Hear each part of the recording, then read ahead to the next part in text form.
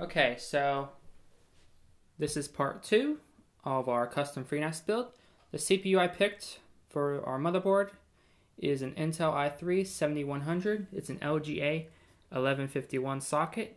And the reason why I picked this CPU is because 1, it supports ECC RAM. 2, it has aes-ni support, which is going to be good for the encrypted containers. And 3, because I didn't want to go completely overkill and get a Xeon. But I didn't want to go completely underkill and get like a Pentium or Celeron. So I went with like a mid-range for a FreeNAS server. You may be thinking, oh, an i5 would be mid-range. No, i5s and i7s do not support ECC RAM. So if you're going to do a server build, you're going to either be using Xeons, i3s, some of the newer Pentiums support ECC RAM. But I decided to opt with the i3-7100. So this is the box, and I was actually surprised about the size of the box. This thing is really, really tiny. Like I thought it was, when you look on Amazon, I thought it was gonna be like a big, big box. But no, this thing can fit all the way in my hand easily. This thing is tiny. So on the front, we have the nice original Intel retail packaging. It's a desktop processor, and it's the 7th generation. And this is actually the Kaby Lake generation. Kaby Lake.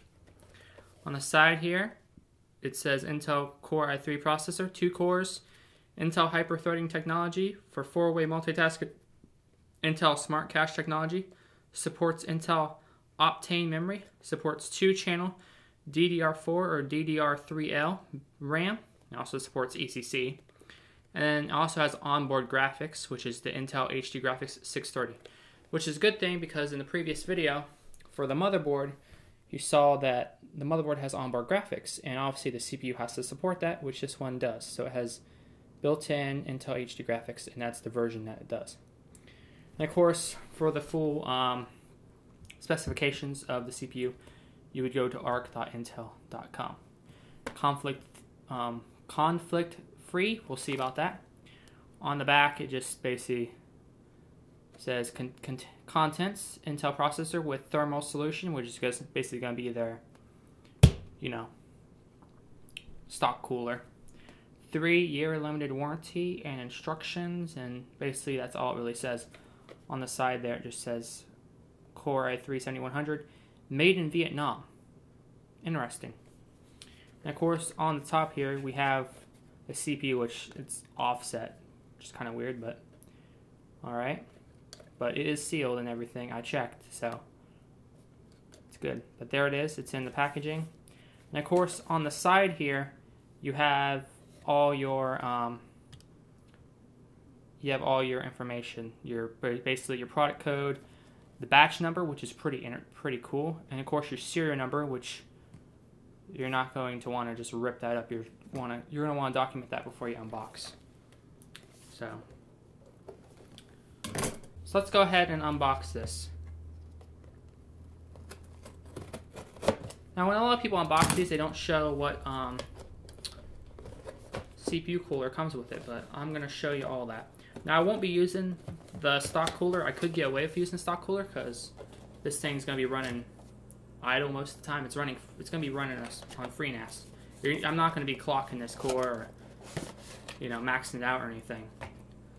So inside, we get our little instruction booklet, Intel Core i3 processor. Just tells you how to install it, but of course, they had to freaking tape the book, which isn't nice of them. But as you can see right there, we get a little Intel Core i3 7th Gen sticker to put on the front of our case, which I might do that. Actually, I don't think you use that sticker. No. You don't use that sticker.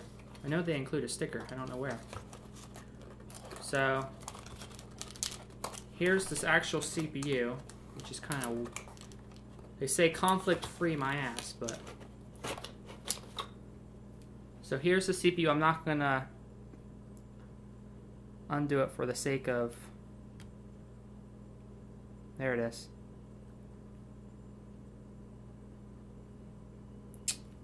And on the back, as you can see, it doesn't have pins, it just has contacts. So I'm not going to undo that because I want to protect the CPU.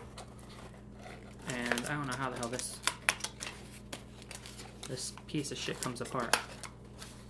They say it's conflict free, but oh, this comes out like that. That comes out. Oh, there we go. I'm an idiot. So here is the stock cooler.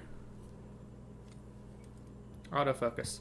And as you can see, this is one that does not have the copper pads, aluminum cheap pads, so it will not perform the best compared to the earlier versions of the Intel stock coolers. The fans are not too bad, but of course you have a fan on there. Delta, interesting. 12 volt DC, 0.60 amps. Of course you have your 4-pin PWM header.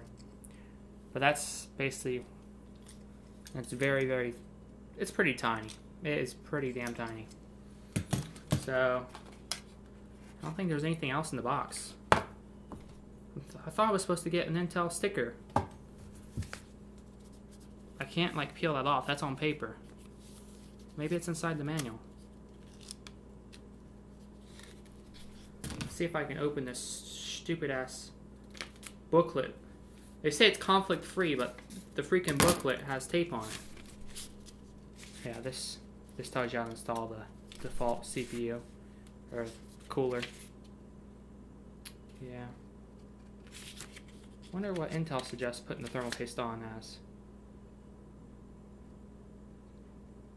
Oh, this has pre-applied thermal paste.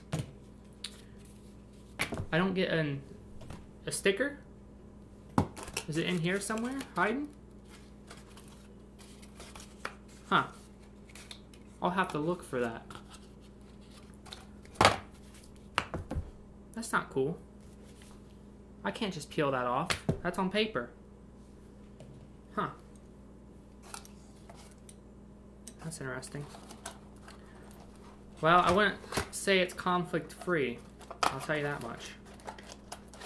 But, there's a quick look at the unboxing of the i7, or not the i7, the i3-7100 CPU. Huh. That does not go all the way in there. Good design, Intel. Very good design. So, anyway, I'm going to put this back in here, and I'll see if on the next step, which is probably either going to be the power supply or the case. I'm just doing it in the order of the items I receive. So whatever order I receive my items, that's the order I'll do it. So there you go. There's your look at the i3.